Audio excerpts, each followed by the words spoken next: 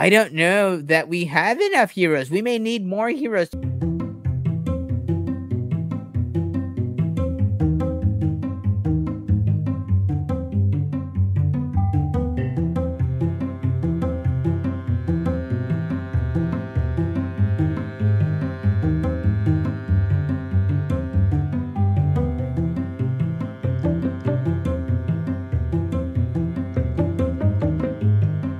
Alrighty, welcome back to another episode of Coffee with Kupo with your host, Sergeant Filthy McNasty. And Kupo. Coming back at you with some hopefully thought-provoking conversation in your morning. If you've not yet poured yourself a cup of coffee, please do so. I have. There you go. I've got some caffeine in here as well. So with that said, Kupo, what mug are you repping today? Let's see that. Well, this here is a Temple of Guard helmet, which is actually now my coffee cup. There you go. There you go. Now, I heard someone mention this in a spaces. I can't remember who it was, and I can't remember which X space it was, but it was something to the effect of does gameplay need to be fun? Is fun fundamental to gameplay? I think that's what it was. Is fun fundamental to gameplay? And I think it is. And I think DFK is fun. And there are many ways to DFK, and if you're out there thinking that all DFK is a fancy gamified dex, it used to be, and it still can be, I suppose. But there is more to DFK than just a dex. We're much more. We're complicated, and we want to talk about some of the things we're doing today to sort of enjoy ourselves. What are you doing within the space today, Kupo? How do you get your thrills when it comes to DFK?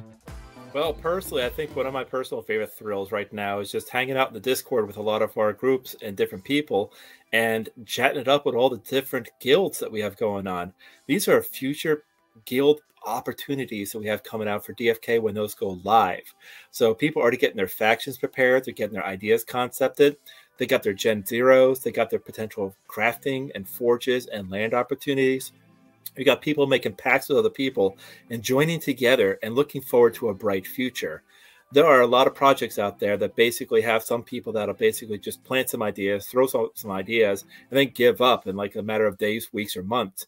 These guys are going strong. And the best part is a lot of these guilds are very friendly towards one another. They have friendly competitions. They have friendly chats. There's a lot of mixed groups that are in here, from your geese to your mythic squads and your jewelers, Bogside. I can go on and on and on. Sorry if I don't mention you guys. You know that you're out there. Love you all. But there's so many of you guys to talk about. And everybody's getting along so well. Might be a little bit of a different speculation when PvP rolls around. But for right now, we're all getting along together like one big family. Hey, and that's certainly fun. If you're into having conversations with people on Discord, I would say the DFK Discord's a fun one. It can be chaotic, but it's definitely fun.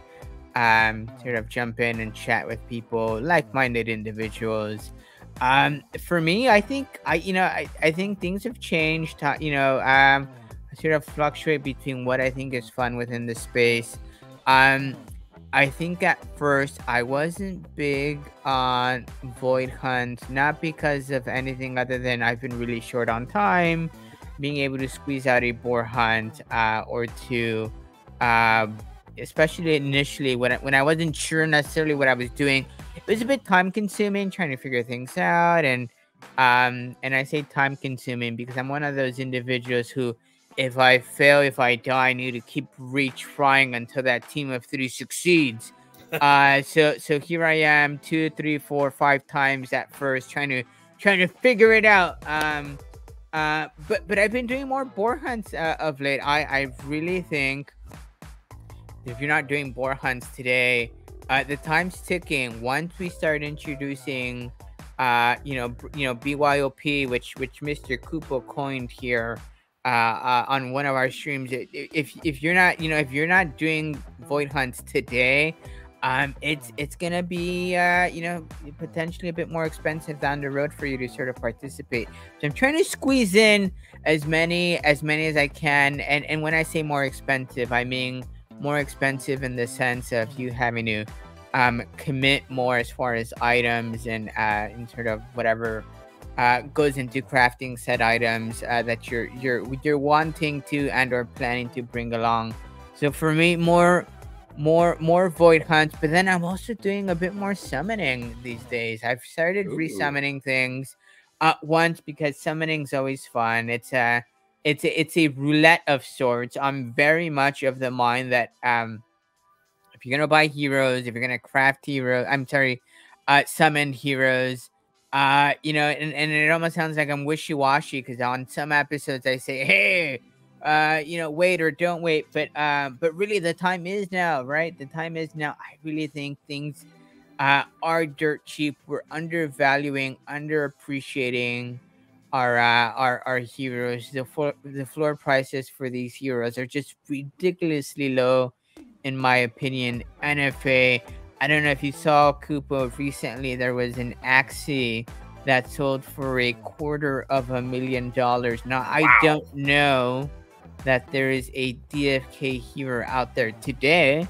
that'll someday be worth $250,000, but even a small percentage of that, I mean, $10,000 for a hero in the future, it sounds like a lot, but it may not be. It may not be as far-fetched as we think, and I think as time goes on, I was on that train of, hey, hero inflation is an issue. I think with things like expeditions and the fact that 250,000 heroes have been dark summoned, I don't know that we have enough heroes. We may need more heroes. So to me, all these heroes are precious. I need more in my account. I want to pick some up before it's too late. Again, NFA, what do you think there, Kupo?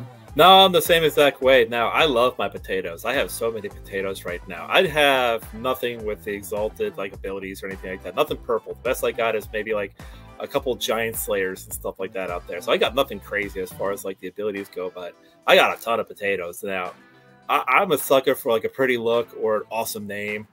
That's just my type of things. I actually have a paladin that's named Trinity Holy Blade. I have a fisherman that's named Starfish. I mean, I am a sucker for this stuff. I also have I got my high hero. I call her Bong Water Shard. So it's a Bong Water hero. So there's just a lot of potential out there. So everybody plays the game differently, I love my little potatoes. I love having them quest. I like just having them grow. Every time I get a moksha, I basically use them for my own personal use because I like actually just earning my abilities to level and earning their growth and earning their potential and letting their value increase as I'm also leveling them up also. I want to get them ready for when we get ourselves the world map exploration. So we're going to have those little baby blobs out there we might be fighting, and it's not always having to have your heroes group 10 or higher to fight the boar hunts once a day. So there's a lot of opportunities out there. It is a big growing opportunity. As Sarge was saying, floor heroes are under $1. You guys are missing out right now if you guys aren't trying to get your potatoes filled. You want to get yourself your armies. Everybody, I mean, not in financial fights. Everybody has their way of playing things. You might want 100 floor heroes, or you might want 1 or 3 of the top tier heroes. It's whatever you want to do, whatever way you're playing. That's the beauty of DFK. Everybody plays in their own unique way. Your way is not wrong from the next person. Everybody has an opportunity to grow in different ways and expand. But when it all comes together is the ecosystem that we're going to be coming together with once the game becomes an actual game. And it's interesting, the game piece, right? I'm convinced that a large percentage, a large majority, if not most everyone, I probably said the same thing 3 different ways. Yes, you did. Yes, you did.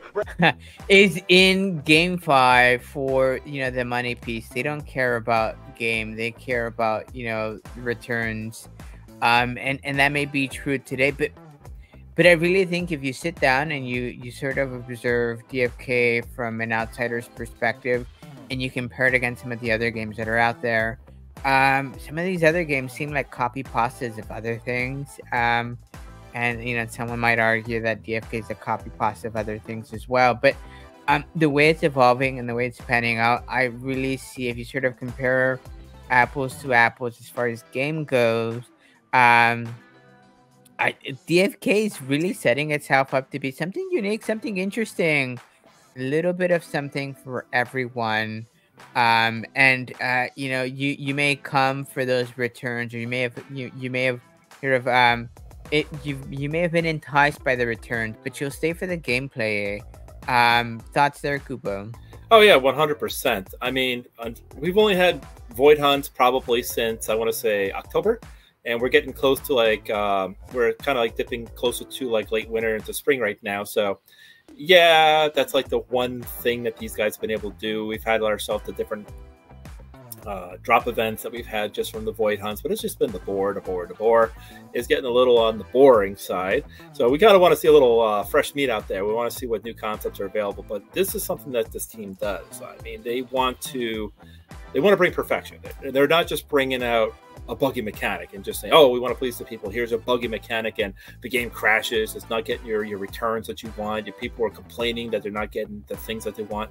Crypto's a little bit more different than your typical like MMORPG, where if they have like a character that gets stuck on the wall or whatever, it's like, oh, hey, we'll just refix it and whatever. No, it's like, hey, I paid to get in this thing, or I'm not getting the money I earned from winning this thing. So it's a bit more of a sensitive topic. Yeah, DFK is kind of like bringing that together. And they really want to make sure that what they're releasing is going to be a solid foundation for what they got going out. We basically, as of this streaming, only have 4 codexes like deciphered right now as far as your heroes go. You got your Holy Trinity, which involves the Knight, the Priest, and then the Archer, and then you got your stepchild over there, the Warrior, which was just the 4th one that kind of just tagged along. Don't get me wrong; those Warriors are pretty amazing. And if anybody's ever seen what Styx Intern has put out as far as like what Warriors could do, you'd be surprised. But going back to the other conversation, we need a little bit more. And once the game actually evolves into that, you're gonna look back and like, wow, remember when we only had like boars and that's all we had going on, and we have ourselves different hunts going on, we got different worlds going on, we're working on other people's lands and crafting stuff and going to like dungeons and together and stuff like that. So there's a lot more that DFK has to include. It is a slow process, yes, but I don't look at it as Rome wasn't built in a day. I feel DFK is going to be the Grand Canyon, where it just take a little extra time to be something majestic. And things seem so topsy-turvy, bizarro world if you think about it. The idea of Jewel being at the price it was when the Wishing Well was the only thing available, to where Jewel is today with everything that's been developed since then. You would think the price would be sort of flipped around and maybe make a bit more sense there. But you're right, Kupo. I mean, the team is developing. Huge kudos to Winston Jazz Hands. I mean, I've not seen, and not to say it's not happened. I'm sure bugs have been out there, and they happen every so often, and maybe someone catches them on the back end. If that's the case, I don't know about them, but I don't like talking in absolutes. But with that said, I mean, the team's really out there putting sort of a very well polished product. That in time will become an even funner sort of product. We've talked about crafting. We're talking about potential new classes. We've talked about, just everything we've done today and what's keeping us entertained. It's just, I can't imagine a world where things don't get even funner a year from now. Anyhow. What are your thoughts, you the viewer?